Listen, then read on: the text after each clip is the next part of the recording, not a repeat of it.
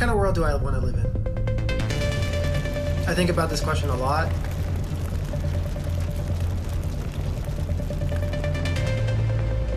For our generation and for specifically my group of people, which is refugees, the circumstances might dismantle any vision of the future that we have. You're trying to rebuild, you're trying to make a future for yourself, and then the climate-related disaster comes and you start again. It's not about how it's affecting you now, it's about how it's affecting you your entire life. First step to understand is that we're all a part of it. None of us are going to be left out by the crisis. We're at a stage where if we don't act now, really there won't be very much left. There are generations that will never see certain things that we grew up seeing in real life. We have to start treating this like the emergency it is. To achieve the 17 Sustainable Development Goals, we have to go from an intention to a serious commitment. Business leaders really need to rethink how they conduct their business and invest in creating systems that are climate friendly. The action I would like to see is accountability. Structures being put in place where countries aren't just asked to do something, but they're kept accountable to the decisions that they make. There has to be that strong collaboration between government, between corporations, between youth activists to drive change forward. The world I would want to live in is a world where imagining the future is not a privilege. I want to live in a world where people do not give up on hope that a positive change is possible. The fact that you're listening today means that you are willing to make a change.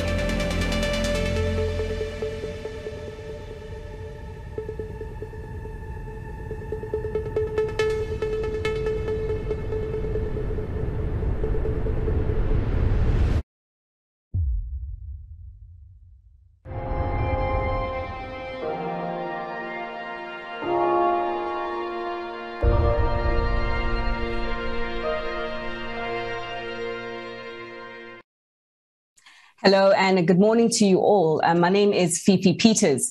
Before the COVID-19 pandemic, we knew that technology and the fourth industrial revolution could help Africa leapfrog its development. We had been speaking about it for quite a number of years, but the pandemic provided the proof in the pudding that it can be done.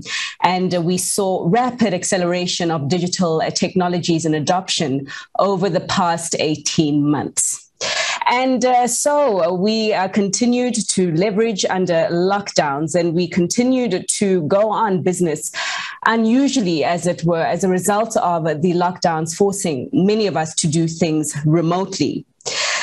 What we have seen in the past 18 months in terms of how Africa has acclimatized to technology is only the tip of the iceberg in terms of how we can leverage it. There's still a lot more that we can do and a lot more that Africa should do to grow its economies and to grow it inclusively and sustainably. And so we have a conversation this morning on scaling Africa's digital transformation and how best that can be done.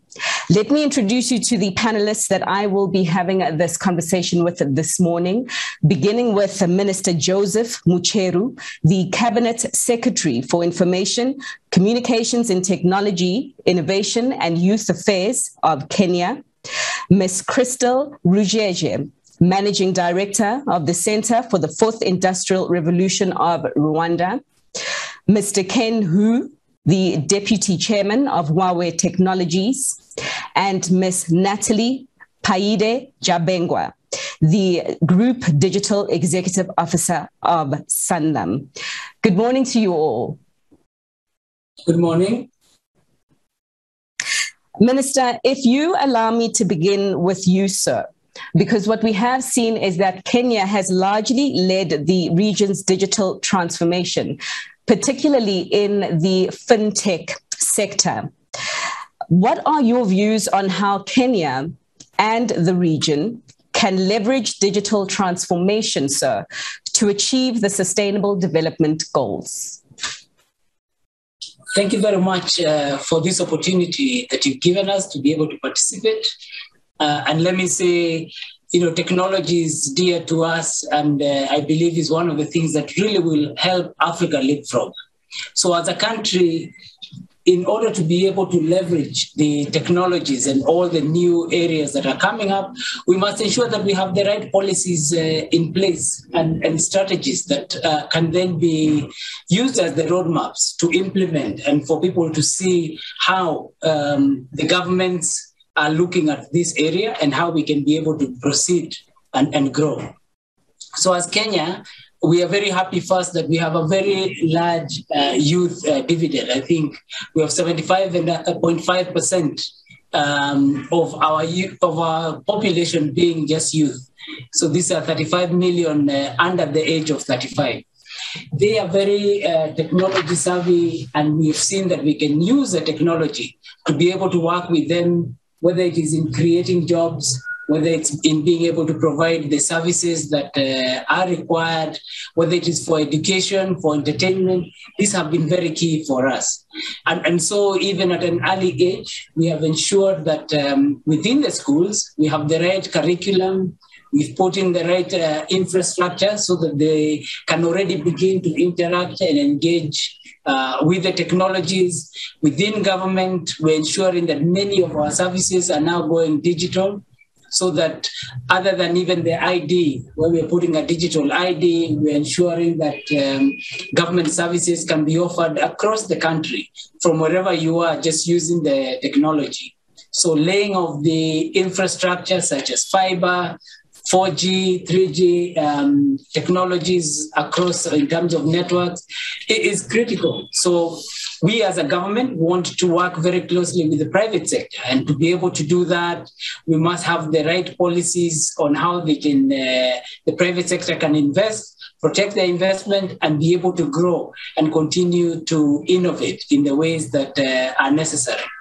So these are the things that we are putting in place as government. We have worked closely with the rest of the region and the continent under the Smart Africa initiative, and within that, we have planned the digital economy blueprint. Our president launched that in Kigali, and we're working now with many of the other countries that have different blueprints that we're using for rolling out, so that, for instance, for our citizens, there is no roaming charges when you go to the initial 37 countries. You can be able to use your number, so you don't have to be a different person when you go to each country and change your SIM card, mobile money interoperability from one country to another, and really with the continental free trade area, within Africa, we're talking 1.3 billion people. Then we have a great market and opportunity to be able to leverage and grow. So these are some of the areas that we're looking at, and really the collaboration and partnerships that we have are allowing us to be able to move that much faster and leapfrog. Thank you very much. Thank you, Minister. And suppose staying in the region and in Rwanda specifically, where it is now home to the Center for the Fourth Industrial Revolution, thanks to the collaboration between government, between the Ministry of ICT and Innovation, as well as the World Economic Forum. And so, Crystal, I'd like to ask you if you could just share your view on how the Rwanda Center for the Fourth Industrial Revolution is shaping the digital transformation in Rwanda and the region. Thank you so much, Fifi, and good morning to my fellow panelists. It's a privilege to be a part of this important discussion. So, as you mentioned, I'm leading a new entity called the Center for the Fourth Industrial Revolution here in Rwanda, and we are part of a global network of 13 centers around the world that were established by the World Economic Forum and in partnership with the government, host governments around the world. So the Rwanda Center and really broadly the Center Network, what our mission mission is to really ensure that the fourth industrial revolution is not just a revolution that benefits the privileged few, but really all of society. And so how do we do this? We co-design governance frameworks through continuous multi-stakeholder engagement and rapid piloting at a local level, continental level, and a global level. And oftentimes I'm asked, why is technology governance such an important issue? But we often have a scenario where the private sector is taking the elevator while the government is taking the stairs when it comes to regulating many of these emerging technologies like drones, artificial intelligence, for example. But the reality is that both the public sector and the private sector have a lot to learn in deeply understanding how to fully maximize the benefits, but also minimizing, the inherent risks that emerging technology introduces into society. And so what we are trying to do is really ensure that we are accelerating, these benefits to society in an inclusive and responsible manner. So at the center here in Rwanda, we're focused on two platform areas. One is artificial intelligence, and the other is data policy. And the two really go hand in hand. You can't begin to talk about digital transformation or things like artificial intelligence and machine learning without talking about data. And I think it's really important that we all recognize data as a strategic asset for countries, for businesses, and for individuals. And so at the center, over the past year, our first year of operation, we decided to prioritize a good chunk of our work around a critical piece of legislation on personal data protection and privacy. And this was recently adopted by Parliament and is also soon to be gazetted. But really what we aim to achieve with this critical piece of legislation is first and foremost empowering citizens to have agency over their personal data. Secondly is really being able to enable trusted and secure data flows, and not just domestically, because we can't operate within an island. We need to do this internationally as well, and ensuring that cross-border data flows are possible. And lastly, being able to provide regulatory certainty for businesses. And so, data is at the heart of the digital transformation agenda. And this specific law is a very important step in Rwanda, but even in the context as we try to do business with the region and the rest of the world, and creating an enabling environment for technology innovation, being able to attract investment, because we all see this as a key driver of economic growth. Mr. Hu, coming to you, sir, can you just perhaps give us the perspective from the private sector in terms of what you are seeing on the ground here in Africa? Because Huawei is working closely with a number of African partners in its attempt to accelerate the level of digitization, as it were. I mean, you have brought 5G to many parts of the continent, including here in South Africa. So for that, I thank you. But can you tell us what you are seeing on the ground and what is essentially happening, sir? Thank you very much, Fifi, for the question. And it's a great pleasure to join the discussion about the digital transformation across Africa. In recent years, I have traveled to many African countries, and I have observed great progress in connectivity, particularly the mobile broadband connectivity across Africa. And let me give you an example. From the network perspective, just in the past 5 years, the coverage of 4G network in Africa has increased from 11% to 49%. In fact, in South Africa is already developing the 5G. This is an incredible progress in such a short term. However, compared to the rest of the world, the gap in Africa is still large, not only in network coverage, but also in the usage. For example, in sub-Saharan Africa, 16% of people still don't have any wireless coverage, not even on 2G.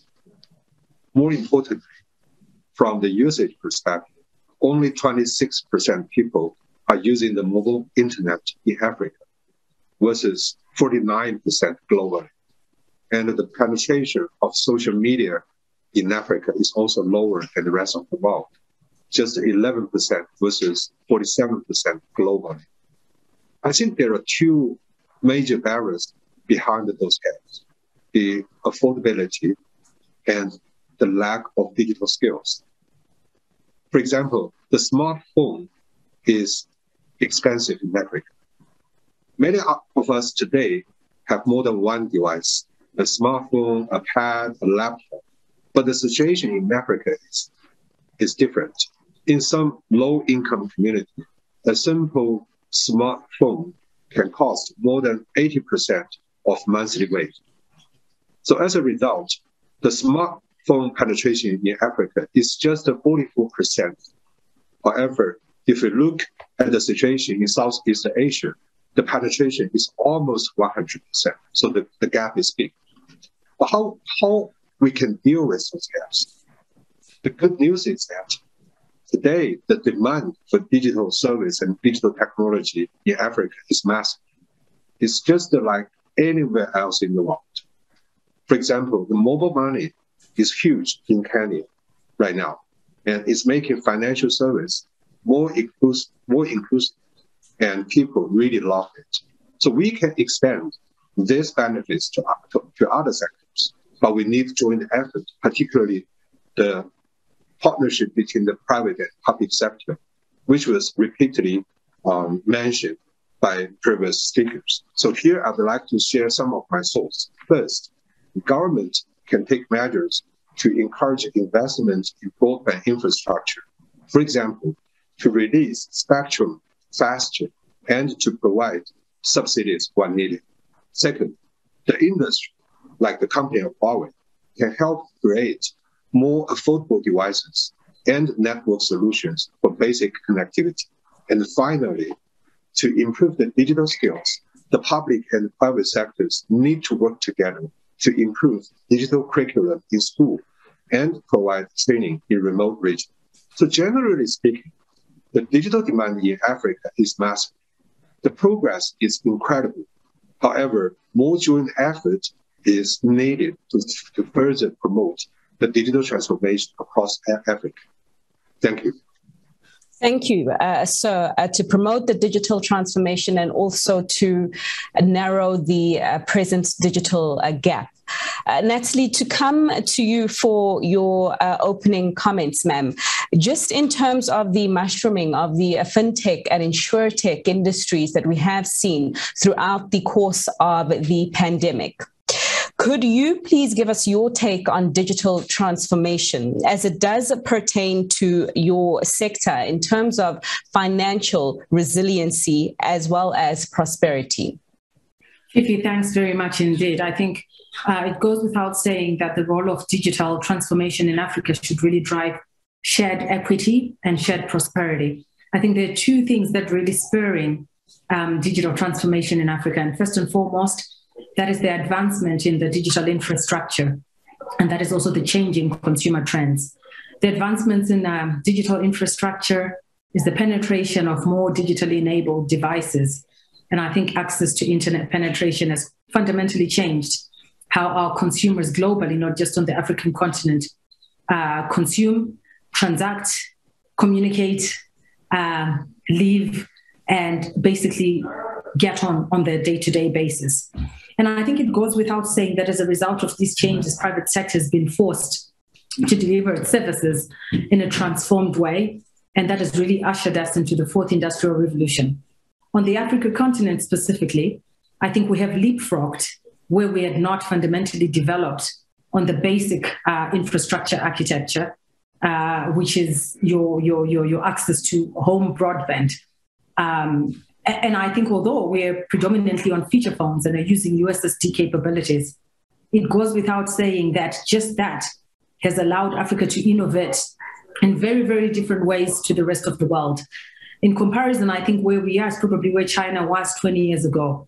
And there is drive and scope, given that Africa by 2050 will be the fastest growing continent in the world and will have the propensity in terms of demographic representation of the youngest population on earth.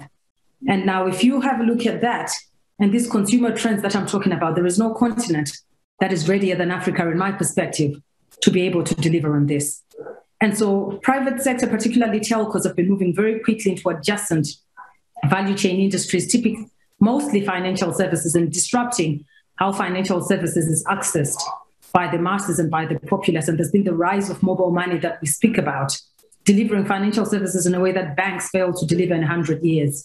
And I think it is an opportune time to push further on advanced financial services. And for us at the Sanlam Group, it's looking at things like insurance, it's looking at things like access to credit, it's looking to things like wealth management value propositions in equities and stocks for the mass, and using digital infrastructure, particularly that one which is handheld, and digital customer interaction platforms to drive education and awareness for this. But I think beyond the private sector, if we talk on social equity and resilience, something that's really coming through is the ability to create jobs. And certainly COVID, goes without saying, ushered us and forced all of us to deliver a digital workforce, changed fundamentally how we're supposed to work in a crisis, and make it more digital if the gospel on digital itself was still unbelieved. But also, I think when we talk about resilience, it's the ability now to use digital even further beyond financial services into climate action, tearing up our actions as consumer citizens into the transactions and into the way that we actually drive commerce and enabling trade. And I think Mrs. Crystal Rugege spoke about that, and our Honourable Minister already talked about that, and how it is important to use digitization as that unique identifier that actually drives further commerce on the continent. Education, healthcare, goes without saying that the pandemic's revealed how further important the role of digitization is for us. So I think these are my early remarks in terms of the importance of digitization and shared equity, resilience, and prosperity. Mm-hmm, mm-hmm. Thanks, Natalie. I think that the panel has introduced the topic quite well, just laying the groundwork for what we need to see a lot more of happening from a favorable policy environment that can encourage further private sector investments, from a greater collaboration that will be needed amongst all stakeholders to create a shared value system.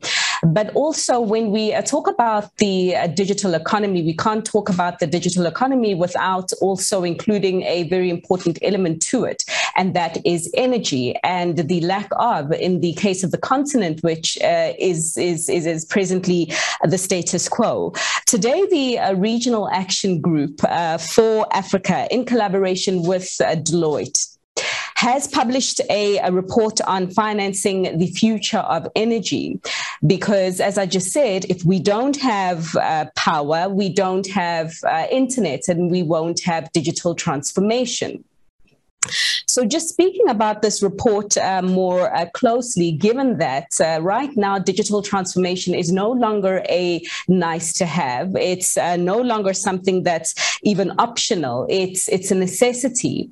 So I'd like to ask the panel to just comment on the energy debate, as it were, beginning with you once again, Minister. Minister Mucheru, the white paper does speak of enabling technical expertise required to support the energy transition. How do you see the role of African youth in innovation? You spoke about the demographic dividend. You spoke about how it is a big opportunity there, but just flesh out the details within the context of energy, sir. Thank you again, Fifi, and I'm really happy that we're very aligned as a panel. I really associate with many of the comments that my fellow panelists have said, and listening to them also just reminds me of how far we have come. I mean, for a long time we did not even have fiber connectivity into the continent. It was only on the western side.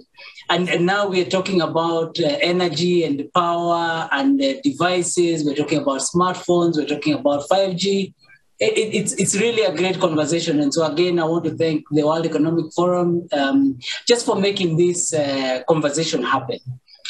Before I joined the government, I was working at Google, and I was the head of Google Energy in Africa. And part of the reason that Google was in Africa, initially we were looking at deployment and getting as many people online as possible. And we identified that power was one of the critical ingredients that was needed to be able to grow the use of the internet. And not just power, but reliable power and affordable power. And so during that time, we even put in investments in wind power in Kenya, solar power in South Africa, and so on. And that was, in my private sector days. But I would say coming into government, it's become even more clear that if we do not have power in the rural areas, if our citizens don't have access, not only will they be unable to study and have their own micro businesses and all the things that are required, but they'll be left out in this digital transformation. So I would say one of the big investments that our government here in Kenya has done is really to get us over 80% people now connected to the grid, moving from about 35%, because power is that important. But with that, we have seen the growth of use of broadband, the growth of use of technology across the country. And if we had not put that investment, we would not have seen the kind of, I would say, stability and ability to grow that has been there during this COVID-19 pandemic period, where people have sometimes been in lockdowns, they've not been able to travel, and they've been able to leverage and use technology significantly. I would have had to travel maybe to South Africa or somewhere to be able to have this panel discussion. But here we are saving time, saving money, and really the investment in energy is very critical. We look at the new areas of investment in our sector. For instance, Bitcoin mining or cryptocurrency mining, all these are linked to power. But we need to go into areas where we consume as much power in manufacturing and in all the other sectors so that the cost of this power comes down. There's no smartphone right now that does not require to be charged on a regular basis. And the challenge many of our citizens have is because there's no access to power, then they will buy maybe a feature phone that will last them maybe a week or two before they get to a place where there's power. So we are very keen to see how we can ensure this infrastructure is available. Our young people now have started using mobile phones, their laptops, tablets, working online. They've joined the gig economy. They're earning their money even in the remotest parts of Africa. And here in Kenya, we now have over 1.2 million people working daily in the gig economy, whether it is transcriptions, whether it is translations, or they're simply just watching CCTVs in Europe and in the US and being able to give feedback to people out there. So this technology is enabling our youth to be able to be gainfully employed, get the necessary money they need for the basic needs. At the same time, they're bringing us foreign exchange without leaving the country. So I'm hoping that Kenya will, continue with its ambition of being the freelancing headquarters of the world. And we can leverage the continent's youth dividend to be able to service the rest of the world with all the skills that we have. So without power, we will not be able to do that. So thank you very much. All right. Thank you, Minister. Crystal, COVID-19 having put pressure on most countries' infrastructure, especially as it pertained to connectivity and all of us needing to work from home at the same time. But how did Rwanda navigate this abrupt transition? And how has it elevated the importance of energy as a critical part of the digital inclusion agenda? Yeah, thanks, Fifi. So, I think, like the rest of the world, Rwanda definitely experienced tremendous, pressure to, act very quickly, to adapt to the pandemic and the lockdowns and all of that. Overnight, companies were obviously, forced to equip their entire workforce to work remotely. Similarly, schools had to try their best to keep kids learning and equip their teachers and staff with the necessary, resources to keep that going. And while some businesses were able to, successfully transition, we were definitely faced with a stark, reality that everyone doesn't have access to consistent access to power. And even when they do, they may not be able to afford to consume, the amount of power required to have the entire household, working from home, or, all of their children studying from home at the same time.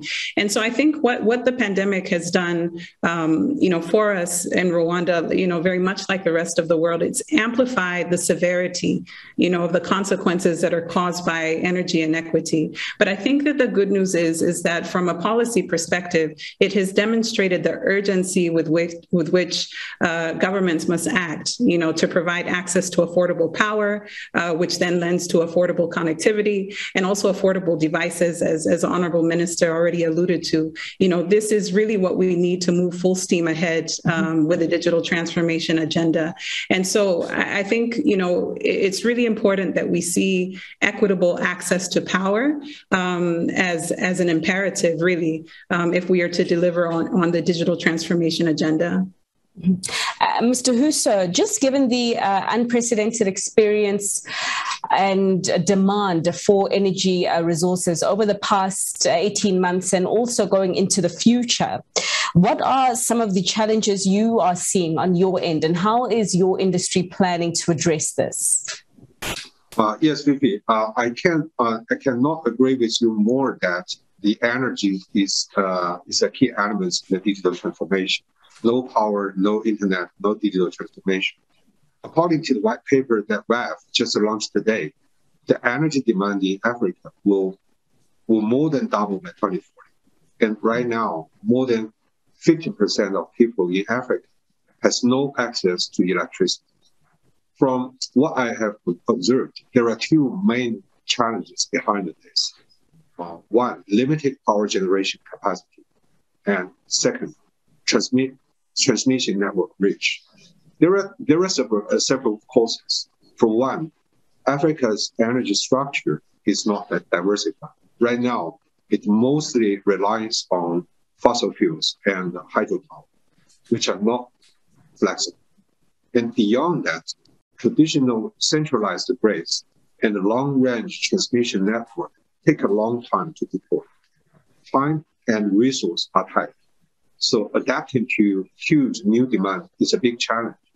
And I believe that the top priority should be to find an efficient, accessible, and affordable way to grow the power supply. From my perspective, there are three actions that we could take. First, the government can encourage investment to diversify the power supply. This includes funding from both private and public sectors and from international financial institutions. And second, adopt the solar and the wind power, not just because they are better for the environment, but because they are faster to deploy and more accessible than traditional grids. And third, African countries can leverage digital technology to make the most of renewable energies by optimizing power generation, transmission, and usage. And by expanding its energy mix to include more solar and wind power, this will help to address short-term supply challenges. It will also lay the foundation for a more sustainable energy supply in the long term in Africa, which is quite meaningful. Thank you. Mm-hmm. And a more sustainable Earth, obviously, as a result of the less harm that renewables provide to the environment. Natalie, just your view on the technical expertise that will be required to support the energy transition, just from the prism, perhaps, of the youth and women in innovation in a digital transformation. I think it goes without saying that energy efficiencies will be required into the digital gig economy going forward. Ministers already fluently and eloquently stated the use of power in powering up these working tools that are highly digital. And I think so better battery access for digital devices and infrastructure will be required, as it will actually bring down as well the cost of energy. But I think another solution is how Africa can leverage and lead the world in going off the grid. Fundamentally goes without saying as a hopefully future area that investments and particularly financiers can look into as we retransform homes, as we retransform infrastructure and the power bases that are running this. But maybe with regards to the youth, I think what is really important about the digital opportunities that are well presented, especially with COVID, is the opportunity for the youth who are more tech savvy or the digital natives to be able to leapfrog on this to further transform and to create innovative solutions that can actually drive particularly our continent into the future. But maybe perhaps even more astronomical for women who've traditionally always worked from the home. And COVID has been so validating for women. When we look at that in comparison to men, women can lead from the front because they've always been leading from the front at home. Women have largely been the multitaskers in the home, looking after the children and making sure that everyone's sorted out. COVID provides that once-off opportunity for women to actually accelerate in new skills and setting up businesses where this becomes fundamentally normal. And I think it is a new horizon, especially for the female gender. I know at least a lot of my male colleagues have been trying to figure out how you can work with children in the background, how you can teach children and still multitask around an awful lot of other many things. And women have been doing this for the longest time. I think there is an agenda, no pun intended, that is further preferred for digitization as women lead nations, private sector, entrepreneurship, and innovation from the home front. I'm wondering if a relook at the compensation structures needs to take place as a result of all the multitasking that women are doing, both at home and in the workplace. But we have 8 minutes left for this discussion, and I'd like to get some concluding remarks from the panel. Could I ask that we keep our concluding statements to 2 minutes each, just in the interest of time? Minister Joseph, just your key takeaways that you'd like to leave us with, and perhaps speaking more closely to that collaboration you mentioned within the context of the Africa Free Trade Area deal here on the continent. Fifi, thank you very much.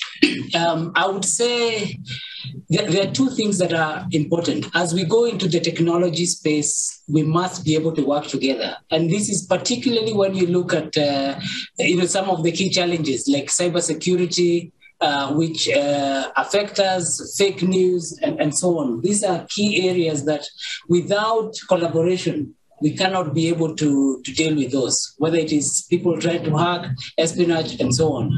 But I believe that we are poised as a continent now to be able to also innovate and start exporting technology to the rest of the world. We're exporting labor in terms of our young people so that they can be able to earn a living, but also contribute to the global digital economy.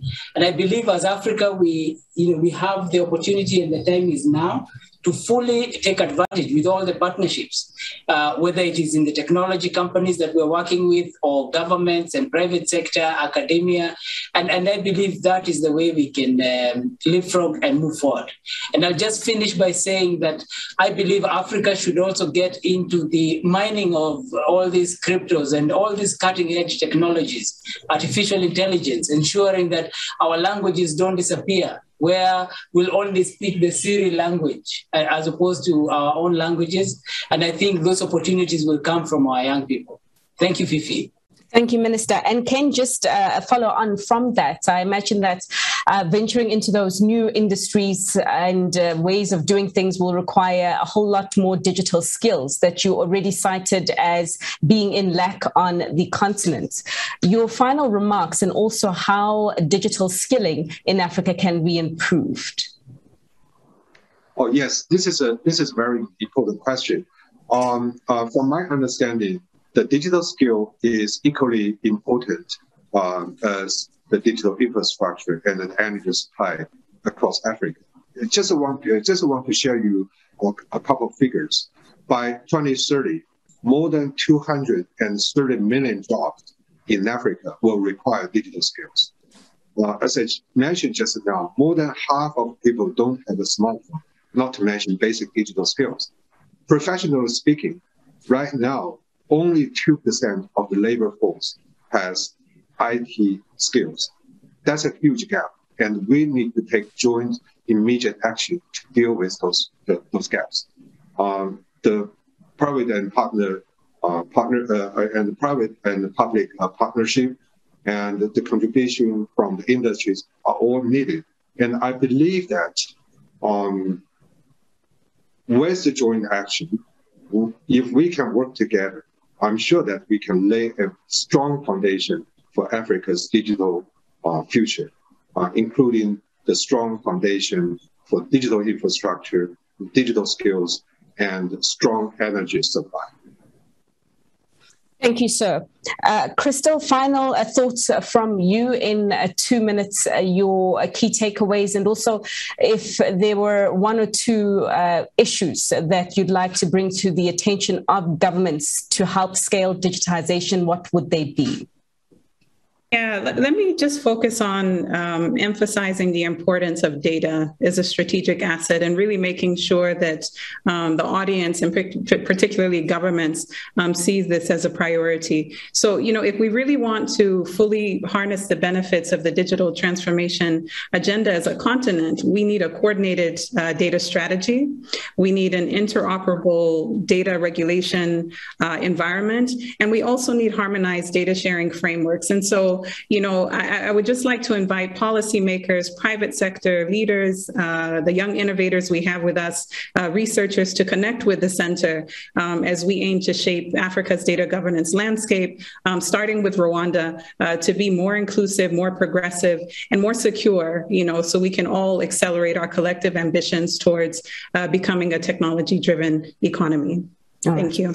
Thank you. Natalie, final thoughts from you, perhaps also in the same vein, you can share one or two takeaways that some of your colleagues in the private sector can work on to scale us up. Oh, fantastic. Maybe with huge focus on the private sector is how technological capabilities become a fundamental bedrock on the economic development of Africa.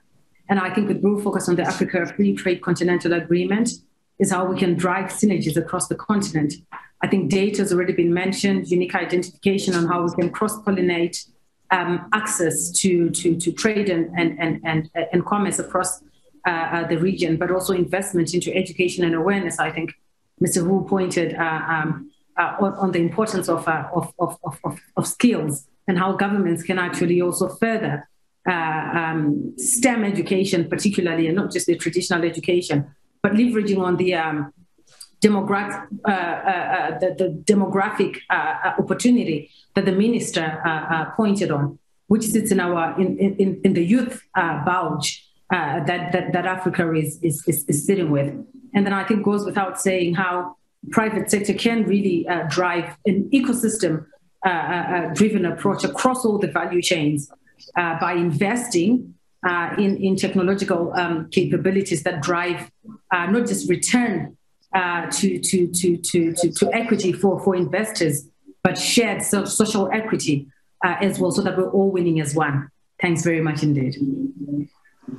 And thank you. Thank you to you all for your insights. I think that's wonderful ideas on the table. It seems like in general, everyone knows what needs to be done to really scale up the level of digital transformation on the continent. But what did feature quite prominently in what all of you have said this morning is the importance of a collaboration and strengthening the ties in moving forward together. That is certainly something that will be important even at the African Union level for it to even achieve its goal, its target of creating a single digital market by 2030. I look forward to watching the development unfold as a practitioner in the media because the failure to act and to act now, as the Minister Joseph has said, only risks economic isolation for the continent and stagnation.